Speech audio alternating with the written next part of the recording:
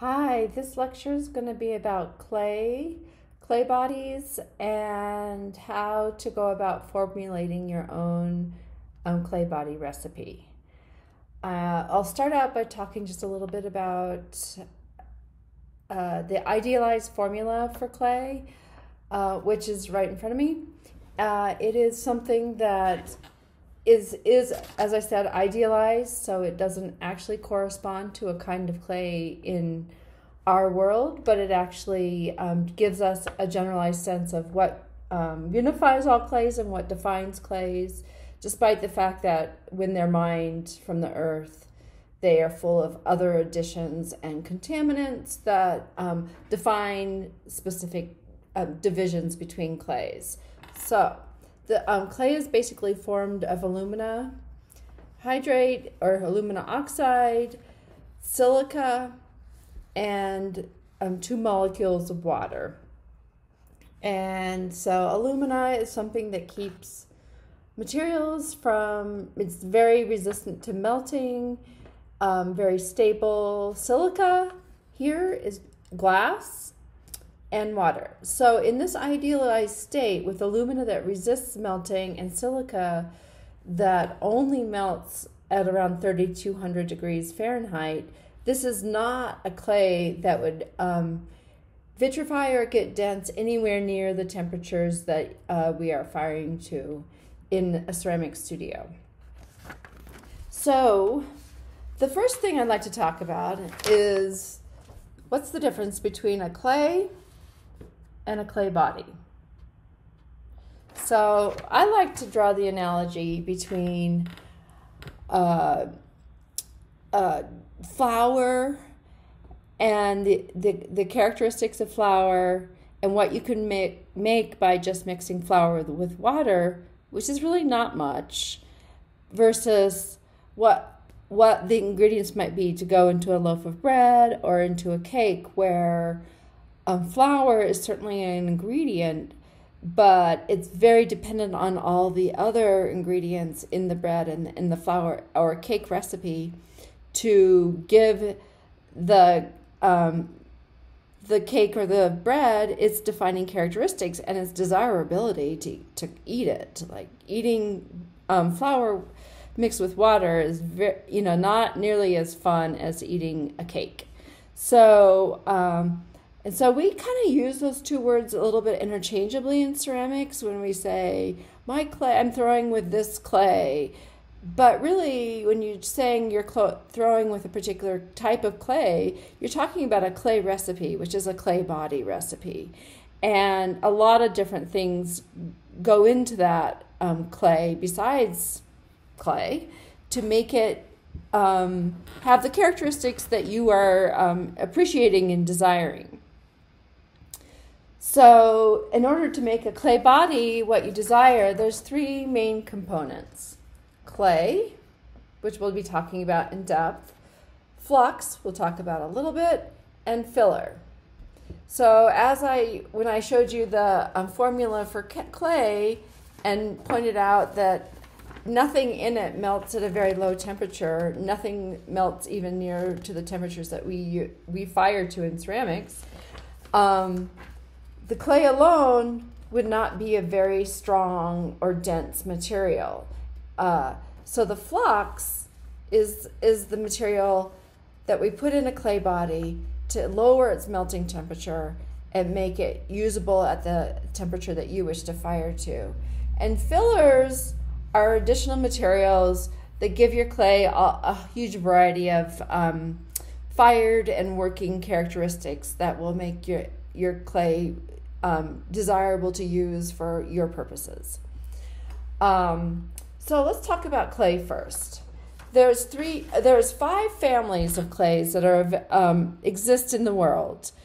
In your reader, the one type, the type that's called porcelain or kaolin as a category, is broken down into 2 categories. So there's primary or residual clays, and then there's secondary or sedimentary clays.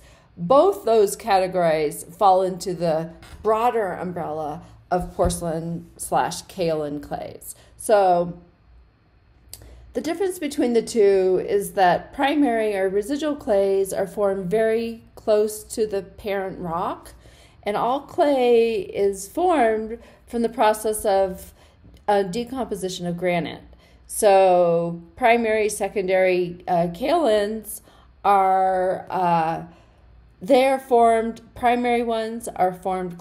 They are a deposit of porcelain very close to the parent rock, so they just haven't moved down, say, a river valley very far, and the conditions have been right for that the breakdown of granite to form a deposit of porcelain, but it hasn't traveled very far. One of the nice things about that is that usually primary clays are beautifully white, so they give us like one of the main reasons or desirable characteristics that come with porcelain, and that is whiteness.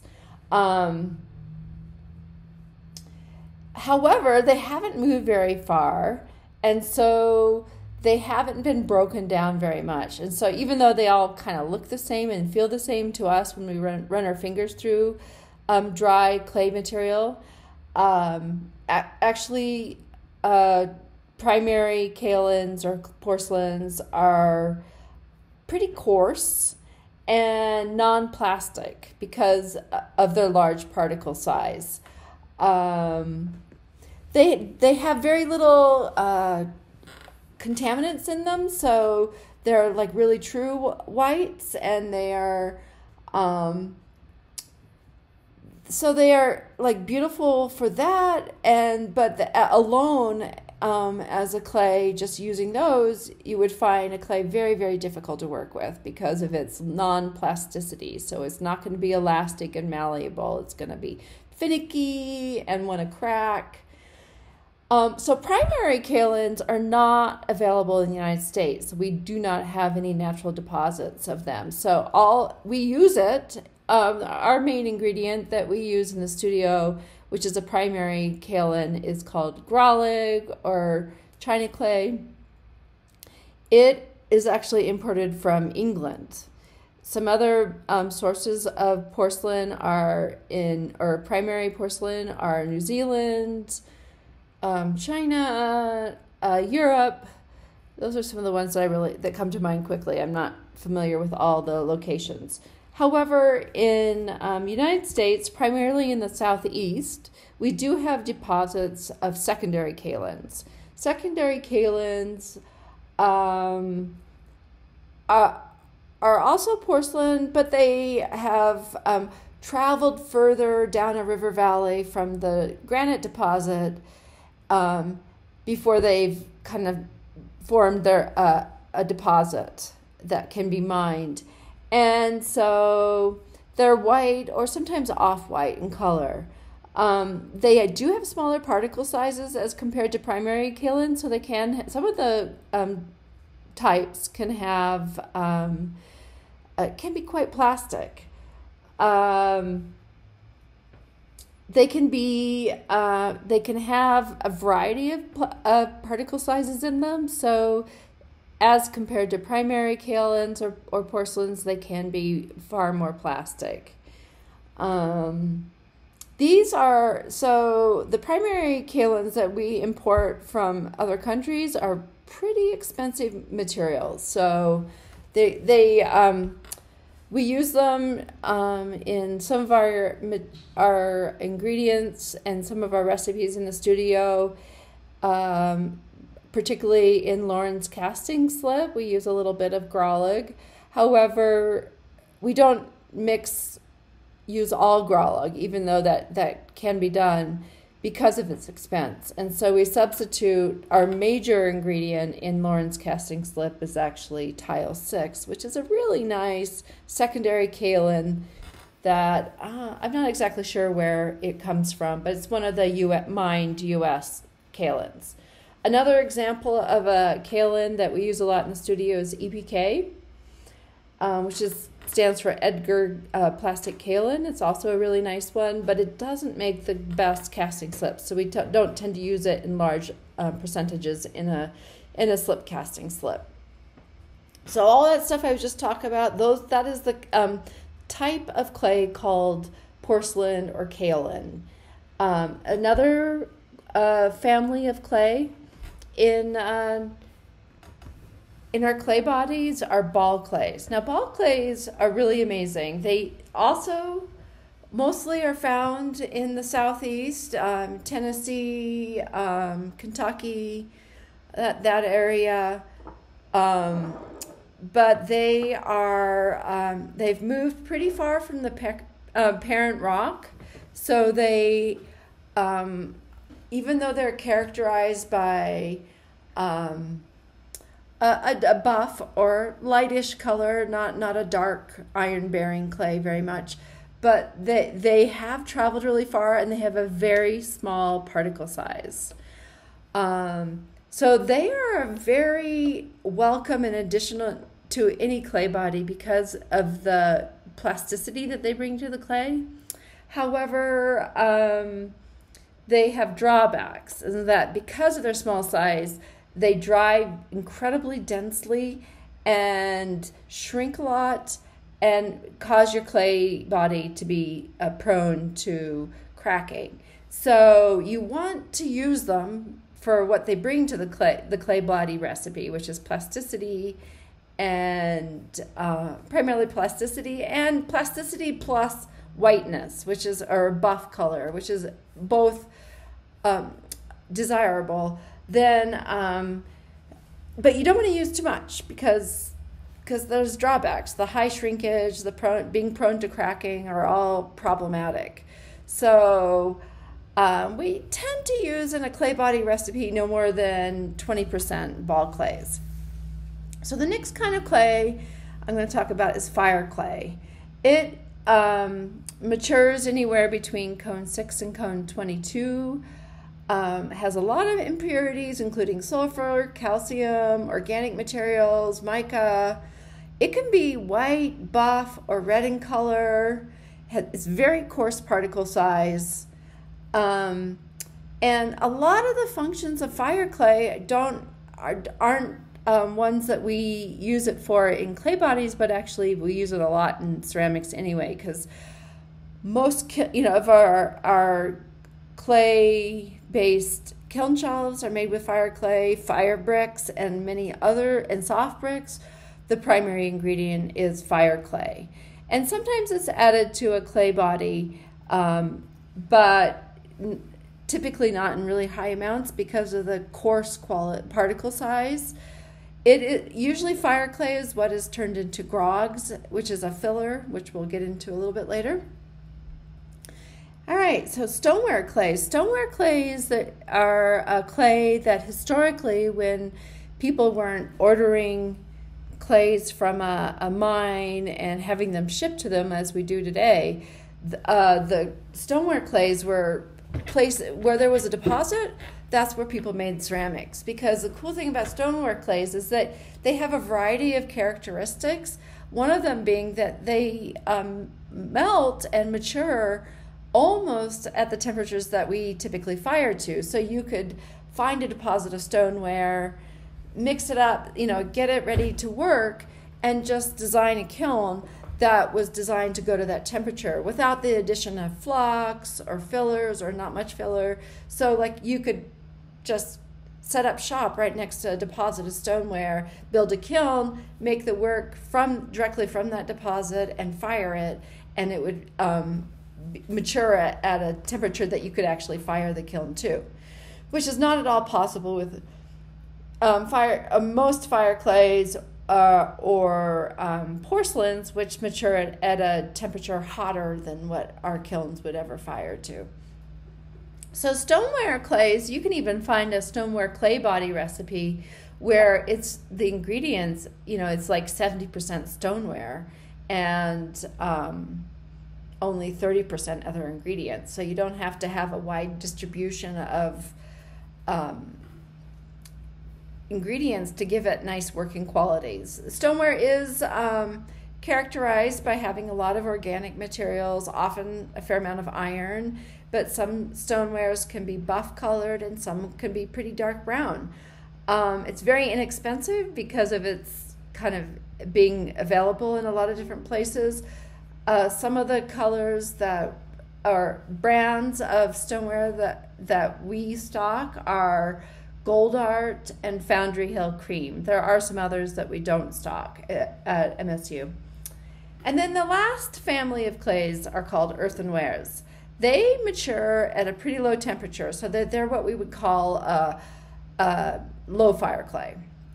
And earthenware clay is probably the widely available across the world, which it covers somewhere between like 80 and 85% of the Earth's crust is earthen. There's a deposit of earthenware in it. They mature from cone 04 to cone 4. They can be anywhere from buff to red to almost black in color, depending on how much iron is found in that local deposit. They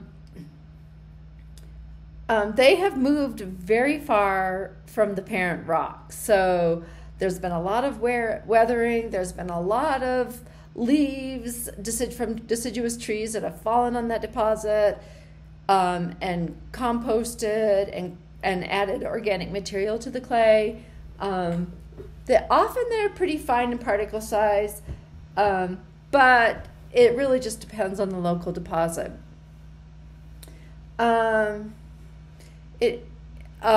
So this is the kind of clay you would see terracotta flower pots made out of. Any sort of really deep rust red orange clay or clay is going to be made with partly with an earthenware clay. The examples that are available from mines in the U.S. are Red Art, that we use a lot of at Metro State. We also stock Barnard. There are other sources in the U.S. that we do not stock. But this is also the clay that very likely you could find a source of, not too far from where you actually live in Colorado, because, there's plenty of sources for earthenware clay, including sources in your very own backyard if you dig deep enough. So how do you go from those 5 types of clay and knowing what you desire in a clay to making a recipe, a clay body recipe that will meet your needs? So there's a variety of things you need to be thinking about. One is the temperature you want to fire to. One is the color you want your clay. Another thing might be the techniques that you're using, whether you're going to be hand building, whether you're going to be throwing, whether you're going to be slip casting. Some other things to think about would be the scale of your work. If your work's really small, you could probably get away with not as much large particle additions. But if your work's really large, you're going to want the structure provided by larger particle clays and also larger particle materials that come in the form of fillers. So those are some of the things. You also might want to be thinking about the atmosphere of your clay that you want to fire your clay in. And then things such as like whether you want to do raku, because raku demands some very specific things due to the fact that the thermal shock that it's going through during the firing process. So I'm going to talk a little bit about knowing those 5 families of clay, knowing some of the characteristics, like that ball clay has a very small particle size and it's very plastic, to talking about how would you go about actually making a recipe that you could test and see if you like. So the first thing to know is there's the category of clay, and then there's the brand that we stock. And it can be really confusing because a lot of times people assume in recipes that you know what a ball clay is, and that you know that when a recipe says ball clay, that you need to go to your glaze lab and find OM4 or Tennessee number 4 because those are the ball clays that we have. But that, that's not always clearly delineated. So it's really important to know how to use your reader to figure that out. So if you come across a recipe, and this also happens with glaze recipes, there'll be like really detailed recipe for fluxes and for glass former, but then it'll just say 10% ball clay in your glaze recipe, and you're like, well, what's 10% ball clay? I don't see anything in the glaze lab that says ball clay. What it says is OM4 or Tennessee SGP. Well, it involves using your reader and doing research to figure out that OM4 is a very common ball clay, and that's probably what you should use. Or more research to find out that SGP Tennessee ball clay, it might be more desirable if you're wanting a really white clay, because it behaves really similar to OM4, but it has slightly less iron. So that's where the nuance comes into this, where it can get pretty complicated for a beginner. What I'd like to do is talk about the three families, or three parts, essential parts of a clay body, which are clay, flux, and filler. And then talk about a couple recipes and walk through how you might go about going from a very general recipe to something very specific. So I have my whiteboard here, and what I want to work on right now is a stoneware clay body. So I know that for my stoneware, a very generalized recipe would be 60% fire or stoneware. But I don't know, but like what fire clay or what stoneware. And let's say I want to make a dark clay, so not a white stoneware, but like a buff or brownish stoneware. And I want to throw really big things with this clay. So those are two things that I'm going to add to my priorities. Throw big, and I want it to be dark. So that tells me that I want maybe to think about like choosing clays that are going to be a little bit dark, and then there's going to be some tricky things I'm going to do to achieve this. And of course, I will not know if this is a successful recipe that I'm making until I test it. Just like with baking, you can't just like make a recipe and say, oh, I know that's going to work. There's a lot of further steps to test your shrinkage, your absorption. Try your clay for try your clay out for how it throws. And the frustrating thing is you need to try it out right away and see if it throws well, but also you need to give it time, because plasticity develops a little bit over a few weeks. So it may seem a little bit short or not plastic at first, but in 2 weeks that characteristic might have improved just because of aging. So 60% fire stoneware. I'm going to say, and I want my clay dark. So I think I'm going to go for 40% Gold Art, because it's darker than the Foundry Hill Cream, which is a little bit more of a buff colored clay. And then as far as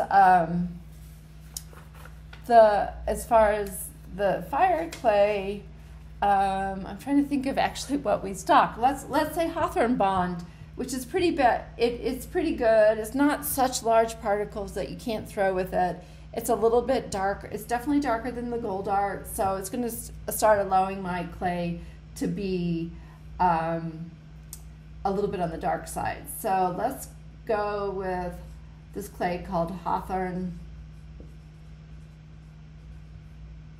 Bond for my fire clay. So now I've chosen 40% Gold Art, 20% Hawthorne Bond, and I'm hoping out of that I will get a clay that's definitely a stoneware, slightly on the dark side.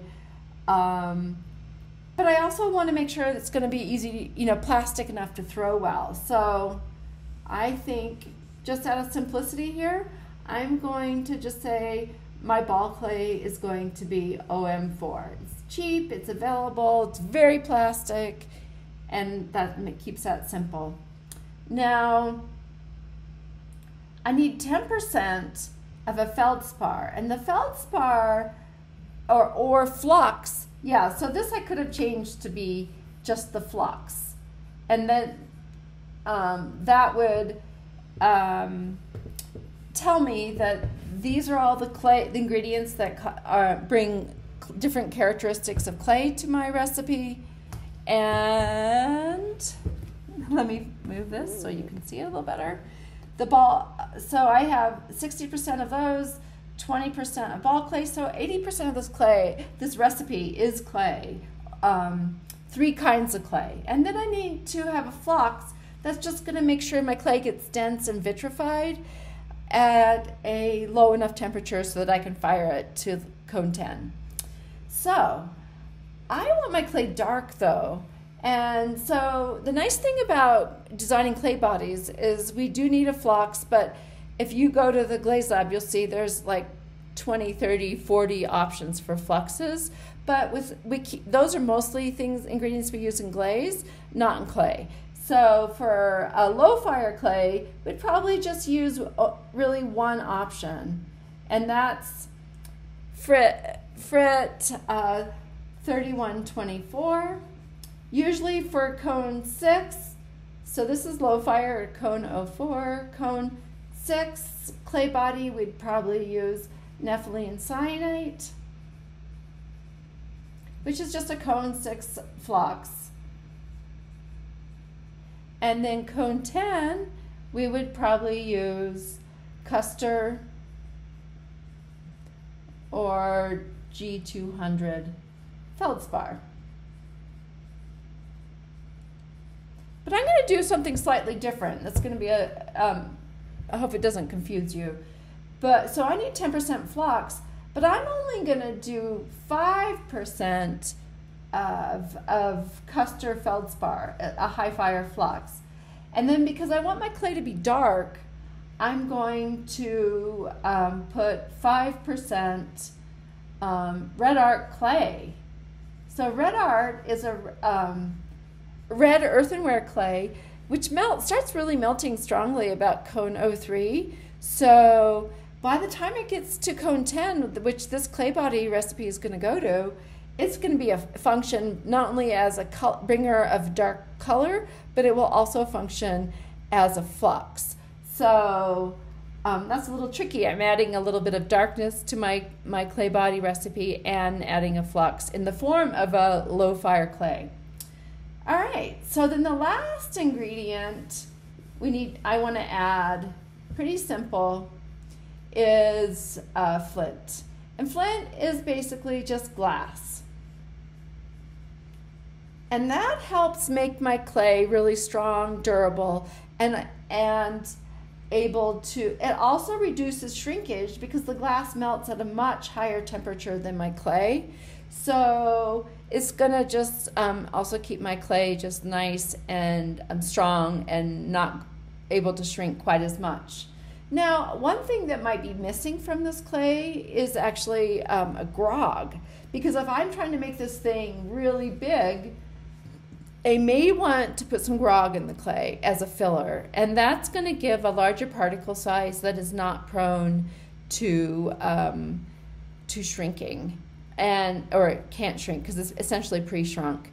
Grog comes in many different particle sizes, and we probably have 5 or 6 or maybe even more different versions of it. So some of them are pretty fine, and some of them are really rough and coarse, like almost even coarser than play sand.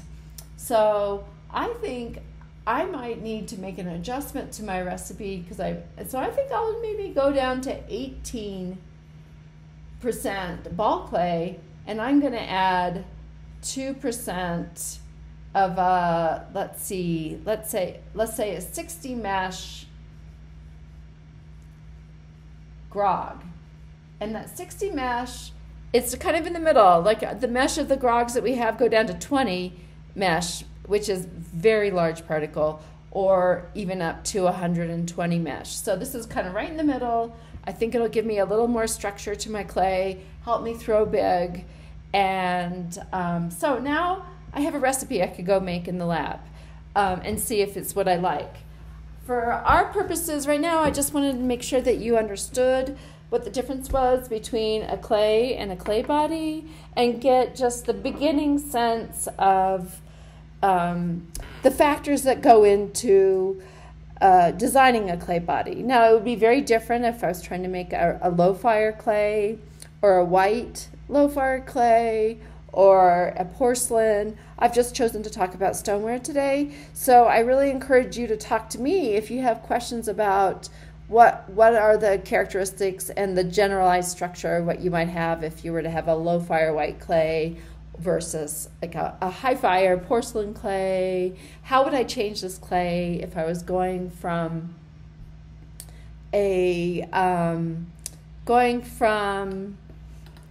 having a dark clay that was for making large things, to how would I change that recipe if I wanted a whiter stoneware? Like what would be the adjustments I make? Those are kind of things you can research, but I really encourage you to ask me or your teacher how to do that. Now, I do want to clarify that with our technical lab this semester, we are not going to be making clay bodies in the lab. We are going to be working on decorating slips.